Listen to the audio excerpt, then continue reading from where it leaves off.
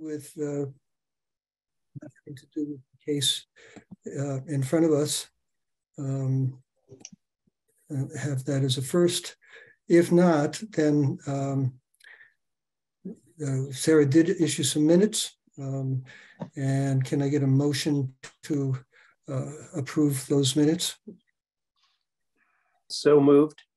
And a second? Second. And any discussion or amendments? I thought they looked okay, but if anybody picked up on something else that needs to be tweaked, speak up. If not, we have a motion and a second to approve the minutes. All in favor? All right. Paul? Yes. Mason? Yes. Jen? Yes. David? Yes. And Kevin? Yes. All right, unanimous. All right, good. So now we're on to the first case, which is a continuation of notice of intent for remediation of contaminated soil and bank stabilization. Proposed work to occur within the bank, riverfront, land underwater, and bordering land subject to flooding, all on the Mill River. This is a continuation from our prior meeting where we were making considerable progress, and Sarah has roughed out a proposed set of additional conditions that we would want to build into an order of conditions. I hope everybody's had a chance to review those. And so with that, I'll turn to the applicant and say, anything you want to bring us up to date on, or by way of introduction, or speak to the proposed conditions that Sarah has constructed.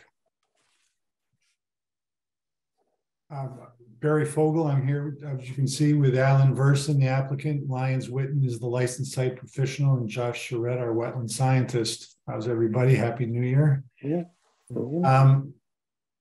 We appreciate having had a chance to see that list that Sarah put together. That was quite good. We have nothing more to provide in the way of information, although Sarah, you probably in your draft orders or in your order, do you list the different, you have the revised plans. We did send in an invasives removal for the Japanese knotweed. I don't know if you wanted to make a reference to that. Yeah, so these are just the attachment pieces of it. The order itself will have a list of all of the relevant plan sets, and I did distribute both the revised set and the invasives plan to the commission. So that letter got around as well. It did. Yep. Good. There was probably just, the only, I don't know if it's something you do as a standard thing, but in the introduction, the third paragraph, you mentioned 310 CMR 10.21 through 60. And because this is inland, normally it would be 10.51. But I'll check that. I might have just hit the wrong.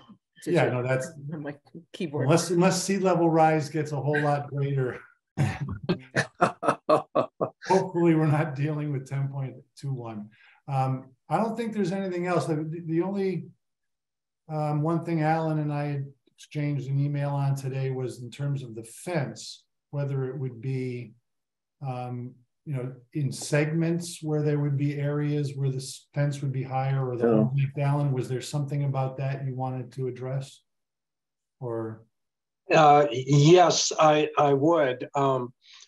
It appears from the way, what is it, section 34 is written, it says any fencing. So I would take that to refer to the entire length of the fence, of the chain link fence along Riverside Drive. It would be, I think, unnecessary and duplicative and fairly labor intensive to cut the bottom 6 inches off the entire fence. If we did it, I don't even know if that was the intent. If I would suggest maybe do it every 4th panel, have a 6-inch by 3-foot length that would be eliminated to allow little critters to pass under it. Yeah, I think the fence has to rest on the ground, I believe, or on the bottom rails. So to cut the whole thing off might destabilize the fence. So that if we did it every fourth panel, 6 inches high by 3 feet long, I think that would accomplish the objective.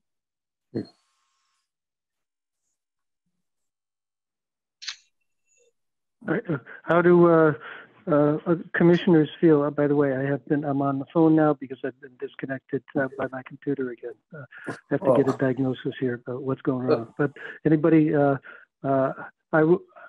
I might argue, how long are each panel between the vertical posts?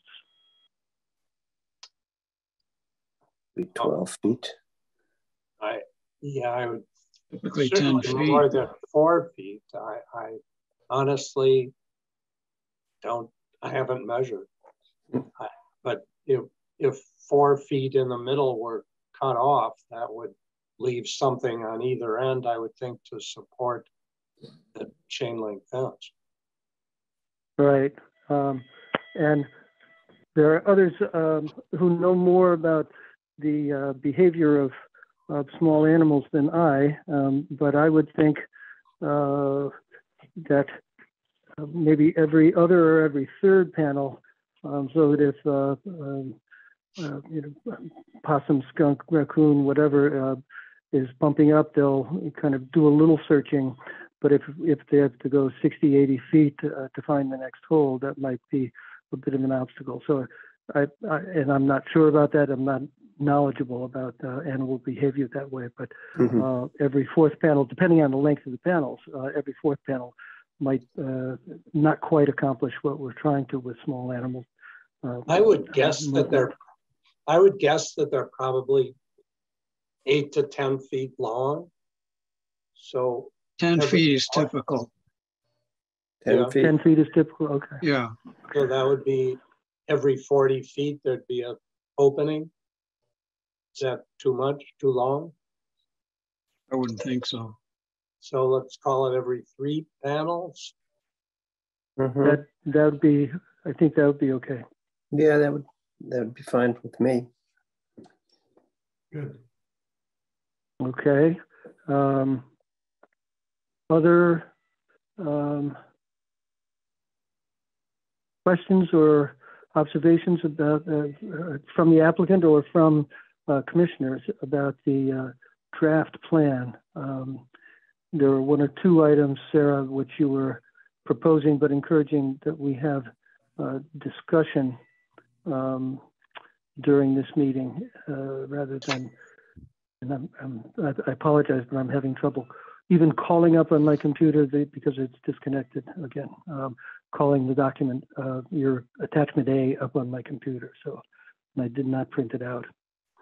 But there was one thing that you said there should be some additional discussion. I'm just forgetting which item that was. One of those was the requirements for plantings. Yes. Including some higher canopy, eventually higher canopy level plants, not just shrubs and ground cover. Yeah. So as proposed in the application documents, it was indicated that natural long-term repopulation would be sufficient to provide vegetative cover, but that would really limit species to those found on site.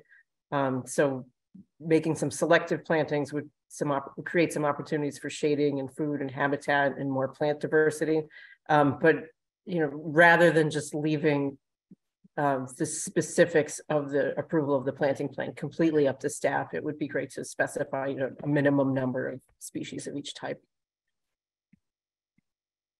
And that would, since what we're trying to accomplish here is a net improvement, increasing the diversity of species of plants would represent an improvement. And there had been some concern, even though this is all on the north shore, and therefore the big shade trees are not as effective at creating cool water for the fishery as they would be on the south shore. But still, if you had at least a few substantial, maybe 15, 20 years from now, substantial upper canopy trees on the north shore, that would, and especially as Sarah says, they were adding to the species diversity of that area of forest. That I think that would be a desirable thing. Kevin, the language that Sarah put in is planting shall include overstory trees and understory shrub species, and shall include low height species within the geocell area. And all tree species will conform to those included in the city's approved tree species list. So that's pretty good. Yeah, that sounds pretty good. If I could make the point, I'm not sure that we can plant in the geocell area. The geocell is there to stabilize the soil, and to cut it open to allow planting in it, that would be very either on the bank of the river or at the right over the top of where the bank will be. So the response to OTO's comments indicated that larger height tree species would be an issue within the geocell area because they, eventually could fall and damage the bank, but didn't specify that any plantings within the geocell area would create a concern.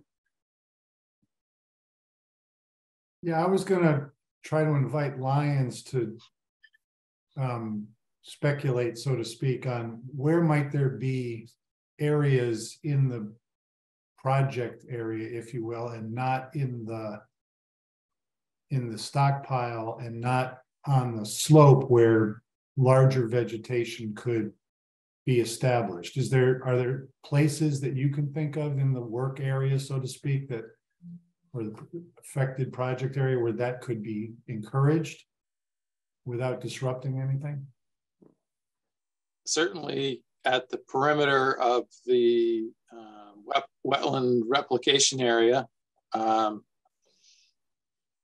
there could be larger species that is outside the geocell.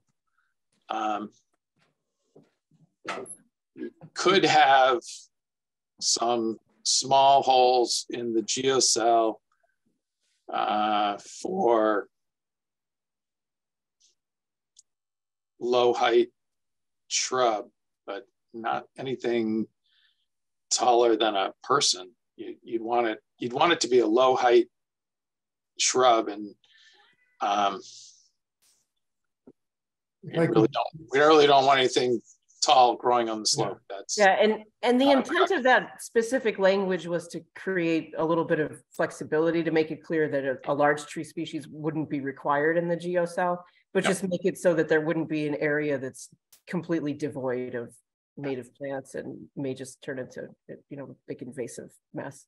I actually thought that wasn't a bad condition if it had one tweak, which was actually rather than prior to construction, that it be after construction, because I thought that it would sort of like we'll know where things can be planted when the whole thing is done, and we see what's sort of where the limits of the geocell end up, and we can do an as-built post-construction of the geocell and of the slope stabilization, and then we can get a landscaping plan put together that says, how about planting some particular species here and there. So guessing, in a sense, prior to construction would be hopeful, whereas after the work is done, that's a good opportunity, I think, for Lyons' team and the contractor to figure out, and where can we put this stuff? Does that make sense to sort of switch it from rather than prior to construction to after? Yeah, I mean, so that sounds reasonable. Yeah, the reason for requiring the plan prior to construction is typically because so many applicants will just never do it otherwise. But due to the unknowns of this project, it does seem to make sense, more appropriate to have it afterwards. Yeah. But I would just want to make sure that it's done, you know, immediately following the Right. construction of the Lines, area. So Sarah, Yeah. and the commission, there's an area on either side of the IVW that is behind the maintenance access road on the Riverside Drive side of the maintenance access road, where during construction, we will selectively place log mats for the stabilizers of the crane and the excavator. But they're roadward away from the river, from where the extent of the geocell, and those places, those would be good places to have plantings. They'll have more water, and they're not in the geocell, and they're not in the stockpile. And they'll have minimal disturbance because the log mats will be there periodically, but it's the strip where we're not taking trees down. And at least on the, I'll call it the southern side of the IVW, there really aren't trees there anyway, right now. So it would be in a place where a couple of trees could be placed. It's not that big, it's kind of long and skinny, but it. So I think, Sarah, if the condition were changed to say, you know, immediately following construction, as you said, I think that's the right word. And in order to obtain a certificate of compliance, and then blah, blah, blah, you know, but I think making it a immediately following completion of the geocell and so forth would work. Alan, right? I mean, sort of the timing of it makes more sense than trying to guess at it. Right, and immediately following assumes that it's in a time of year that would allow plantings. I meant for submission of a plan, so it would be. Oh, okay. The applicant shall provide a plan, and that would also, that's another reason why the timing is important, because depending on where things finish up, the plan might be with the spring planting season, this shall be done, or but if it's completed in July, you know, June, there might be the fall planting plan. This also goes with the timing of the invasives management of applying the foliar to the knotweed and getting rid of that before planting new stuff in that area too. So they kind of merge those two factors. So that seems fine. I would just recommend that the commission include a minimum number of each type of planting, you know, be it understory shrub stories and larger trees, just to, so that, you know, if the applicant comes back with a plan that has, you know, 6 plants on it, that I have guidance to point to say that that's not sufficient. Do you have a suggestion, Sarah, for the right number, and whether, you know, hardwoods or something that will eventually be in the 40-50 foot plus vertical range? I mean, I think we could leave the individual species for the most part up to the applicant. You know, there's a lot of different types of trees and shrubs that would be appropriate for that site and would make sense. You know, including things that are creeping northward in their range with climate change. That would be great to include. But it, you know, at least the minimum number. I mean, there's 96 large trees being removed. We don't have a handle on the types of shrubs. But, you know, working from that would make sense. Lyons and Barry and Allen, do we know what the DBH of those trees is? I know we don't require that it be measured because it doesn't need any zoning relief, but that would, if you know it, that would provide some guidance. There's a few big ones. I think that, you know, the standard language, and Alan, don't get upset, but, you know, it's typical for this kind of a condition to say, following the complete, you know, immediately following the completion of construction, a plan shall be submitted for review and consultation with the commission and its agent, so we can figure this out at the time, but acknowledging that it's something that the applicant and you folks will work out. And I think I might add that the commission could conduct a site visit at that stage where, most of the work has been done. Now it's time to be planting, and we could be also part of that decision making about, it looks like you need 15 substantial trees of such and such ultimate height or girth. Whereas right now would be, I feel like we'd be just guessing without actually walking through the property again. That sounds fine, because I would be concerned. It's a fairly limited area, as Lyons referred to. We can only squeeze in, we're only going to be able to squeeze in a certain number of trees.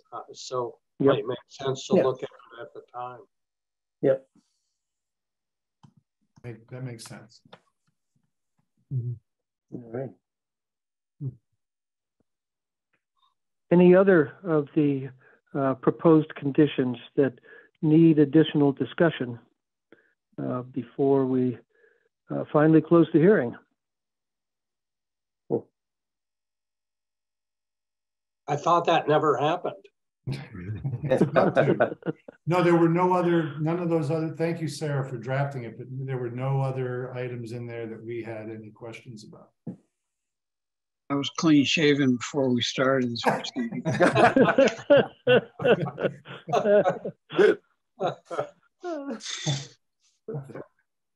All right. Well, if nothing else, Sarah, anything else you want to have the commission opine on before you are just capturing and recording the ultimate order of conditions?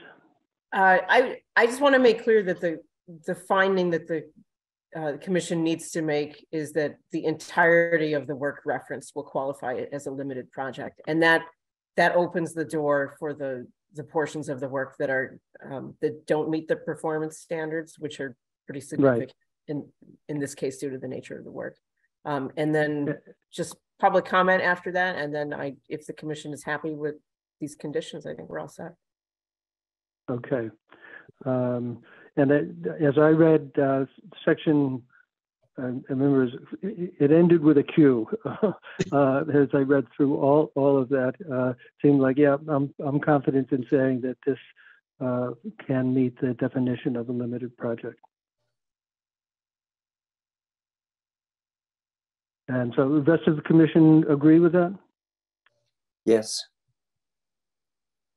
Anybody who doesn't, since I can't see a screen with all your faces at this point? I would agree. Yeah. We're all nodding. All right. All right, then.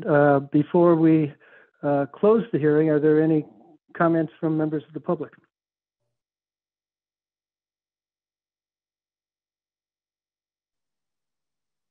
If not, just one small thing. On number 35, about halfway down, Sarah, it's to what extent, not an extend. The replacement. Thank you. Just to show you, I read. There were a few typos that I already had issues that I already fixed, and we were going through this. But thanks for that. I tried raising my hand to work. Rick Hudson here. There are some issues next to the river, about halfway down. I'm not sure what north and south sides. The river runs north to south, but on the project side, that probably could take some sycamores right next to the river, and that might be one place to plant stuff. There's some similar. You'll see it if you come out here and look at it, because there's already some sycamore there now. Also, if we could keep the trees similar to what's there now, that would be nice. Experimenting with evergreens and stuff, given how quickly they seem to die these days, seem to be a little bit more dicey. Well, and that part of the planting plan, as we've just discussed, would be completed following most of the construction. What I actually plan to do is to walk the property again prior to the start of construction and take a few photos so that I can anchor in my memory what's there now that we can include in our thinking about what we think ought to be created as an eventual as-built of the trees and foliage that we want to have in the eventual as-built plan. So, but I think, yes, getting down to those kinds of specifics, exactly where and of what variety, well, that, as we just discussed, that'll happen at the end of the project rather than right now. Yeah. Okay, thank you. And this is in the nature of a question, but the plan specified a 4-foot vinyl covered chain link fence, and it was unclear whether that was going to replace the current 6-foot chain link fence that is now around the property.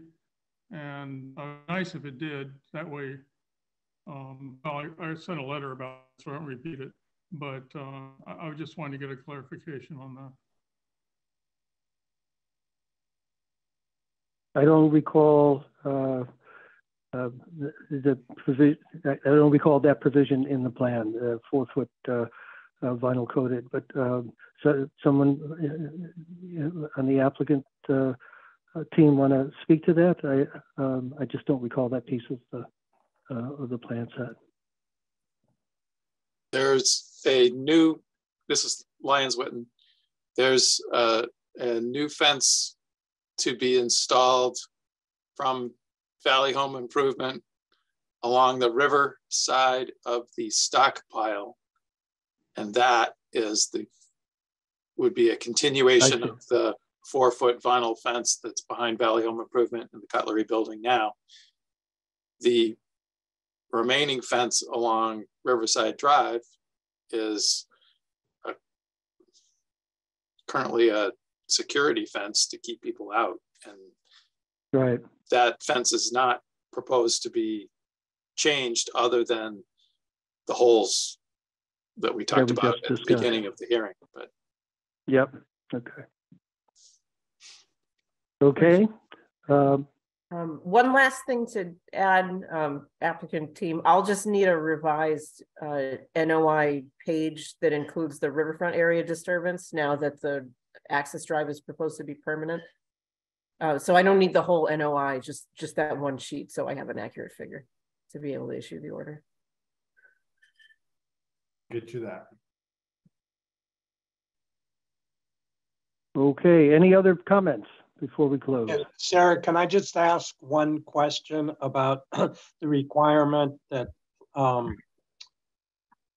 let's see, that the trees should have 3 growing seasons? It's going to be fairly easy for us to get trees to survive where they're going to go because it's a fairly wet area. I don't think it'll take you 3 years, 3 growing seasons to see that they're successful.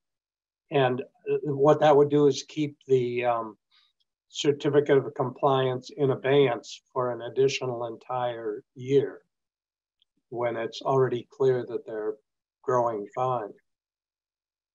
Is there any possibility of shortening that to two growing seasons?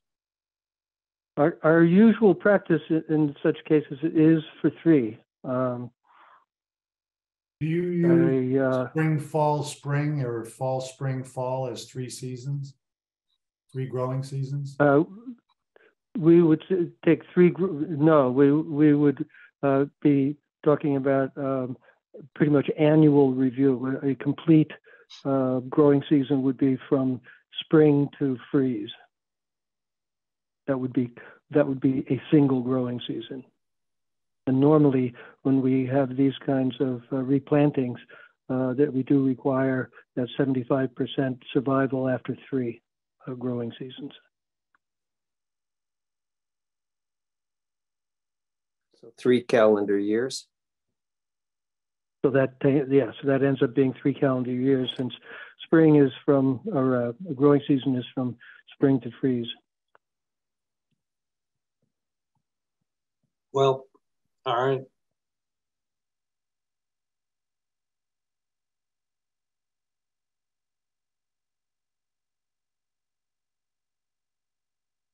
If that's standard, Alan, I think that's, if that's what they do. Right. In situations yes, where an applicant needs to demonstrate that, you know, the critical pieces of the project have been completed, we could always do a partial certificate of compliance and leave it. Right, we have done partial certificates. Okay. All right, so can I get a motion to close the hearing? So moved. Mason with his beard. Is there a second? I'll second it. We don't want his beard any longer. No, and any discussion? If not, all in favor? So this is just for closing the hearing. Paul? Yes. Mason? Yes. Jen?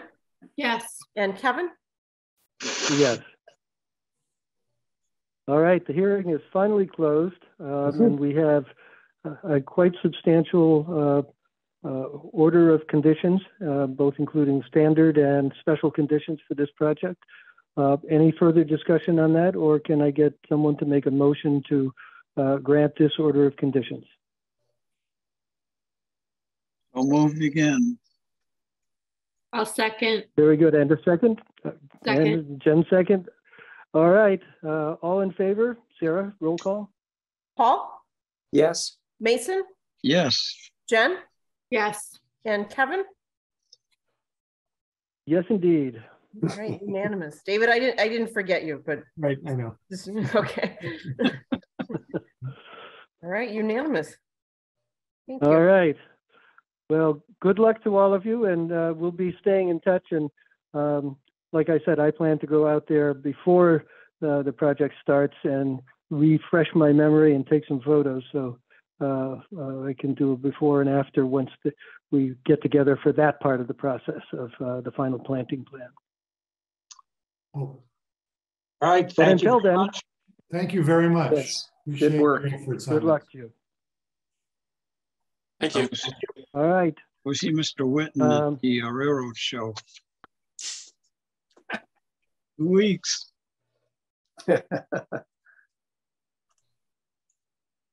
All right. Well, we did minutes and we did this case and finally moved it along. Any other business before the commission, Sarah? I don't really have much at this point. We were able to close on a piece of property in the Broadbrook Fitzgerald Lake Greenway, which is exciting. You approved it several years ago. It was sort of a long time coming. But I can send you all a map of that one just to show where we're at. Fitzgerald Lake has gotten quite large. Over 1,000 acres now? Yes. Wow. Uh-huh. That's great. And is that off Boggy Meadow Road to the sort of northeast? It is. So this one was sort of an in-holding off of Coles Meadow Road. Uh-huh. Pull it up for everybody. This I don't know if anybody saw in the paper, was the Dorkel project. So this was, let's see.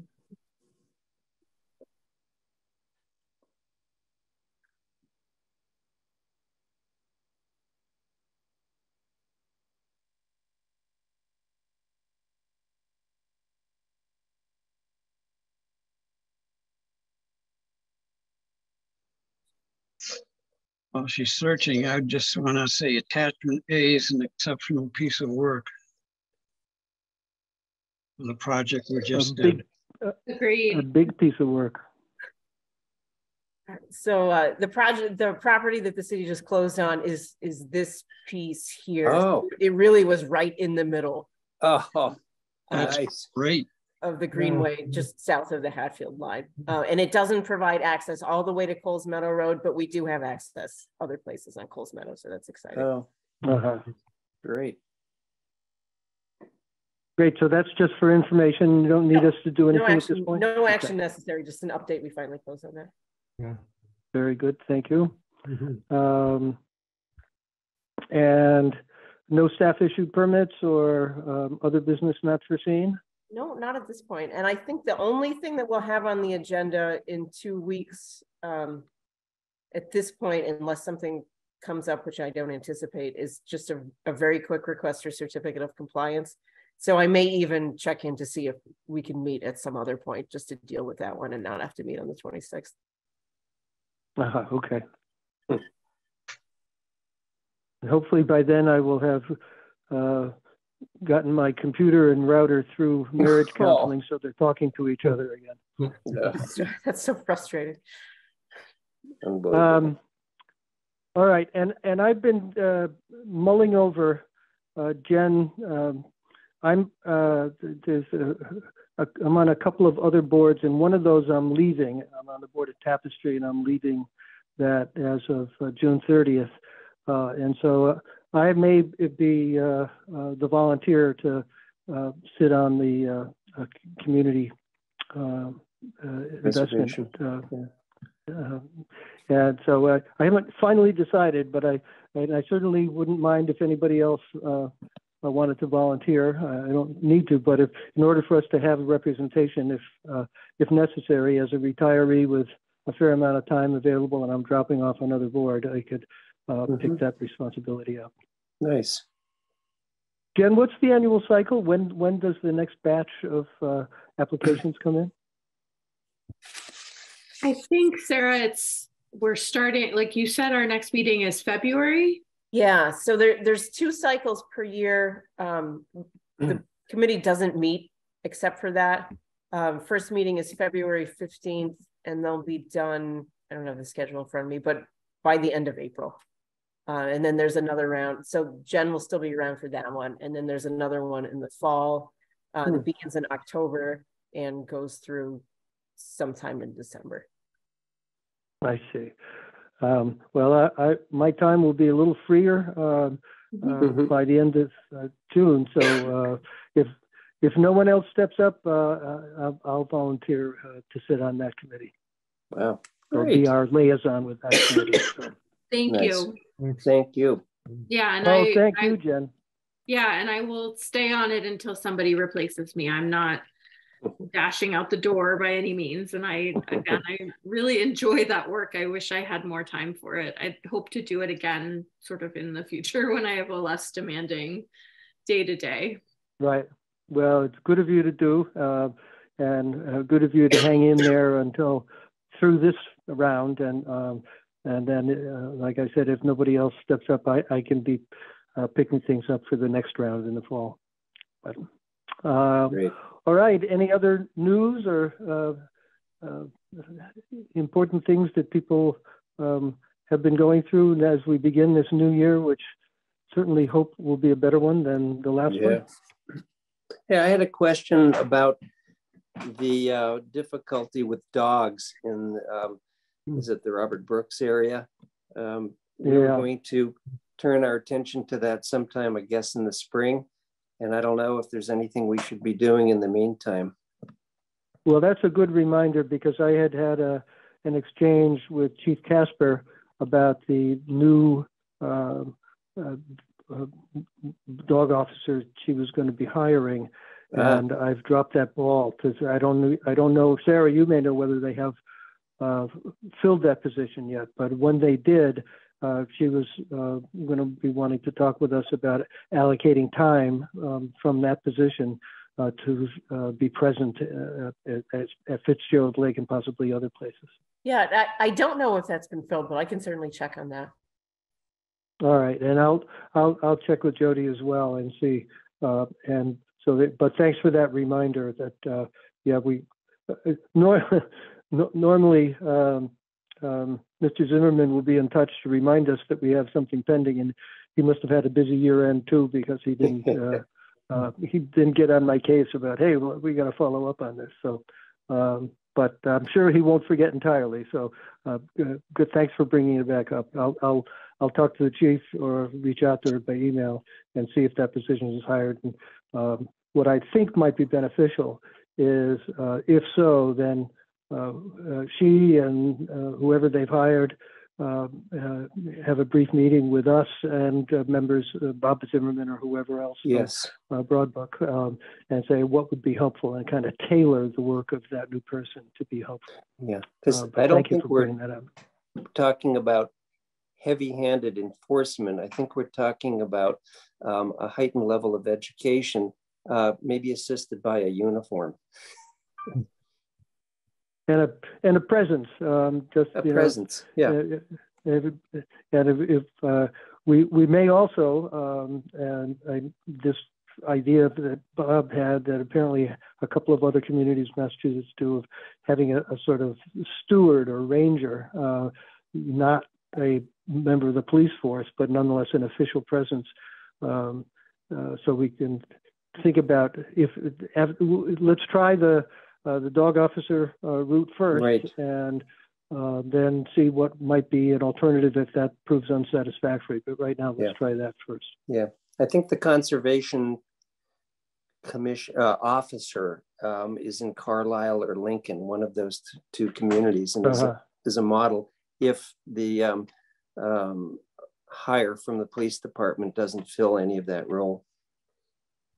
Good. Actually, all right. I do have one quick update. Just all good news. We received a $250,000 grant from the State Department of Ecological Restoration to continue our work at Pine Grove. Oh, yes. Really exciting. Yeah. And that will also include some funding for parking lot design, because that's really heavily utilized by people. We're planning on installing an accessible trail there, and a park. It's just a really small parking lot. Is a real necessity. And cars park along the road. Yeah, and it's a mess, with these increased freeze-thaw cycles. When it used to just be freeze, it's just turning into sort of a gross mud hole. And separately, the Department of Ecological Restoration is also working with us using state funding on moving forward with dam removal designs for the impoundment there that was formerly used for irrigation. Okay, good. Nice. And good news for general news, I completed Unit 102 towards my certification, understanding the Wetlands Protection Acts, state and at state level, and it's really enjoyable. So this has all been on Zoom or in some kind of self-guided process? No, back when I was taking them, they were all in person and various. Yeah, no, it's 2-hour heavily PowerPointed instruction about the Wetlands Protection Acts and the inland and coastal regulations. And it's interesting.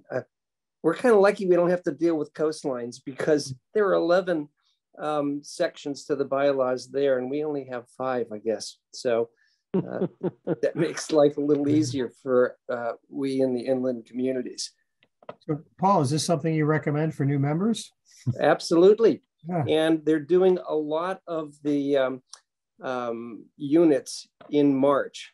But if you go to the Massachusetts Association of Conservation Commissioners, you can pull up their calendar of scheduled events. Okay.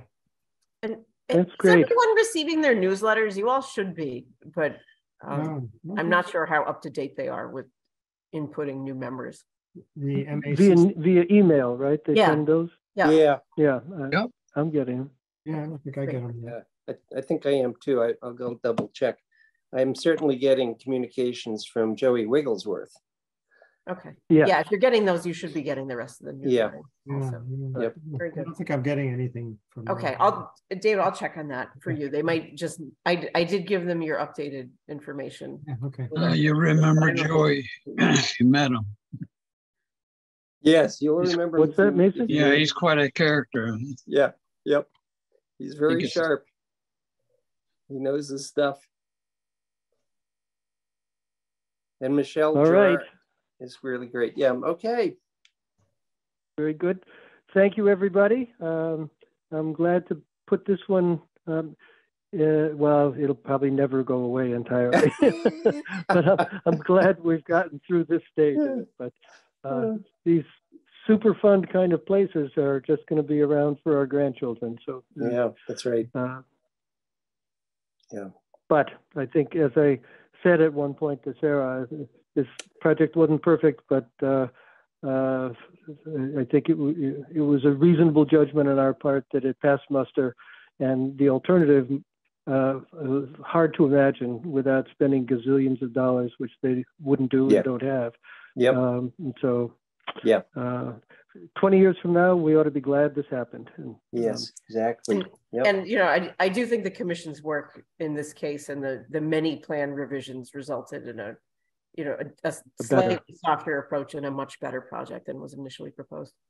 And the trout will thank us in 10 years for the renewed shade. Right. Well, and Sarah, thanks to you because we set the parameters, and then you had to go hash this all out into a written form. So thanks so much for doing that. Amazing. And doing it well enough. They came back pretty happy, which, given how they started, that's real progress. So thank you. I'd also like to thank people, Rick Hudson here. It was a hard job. I may disagree with some of it, but I'm willing to look forward to moving forward and commit to it. Okay. Thank you. All right, everybody. Good night. Good night. Thanks again. And by next time in a couple of weeks, Sarah, I hope to have a working Zoom computer. Thanks, Kevin. Thanks, everybody. Thanks. Good night. All right. Yeah, good night. Bye-bye.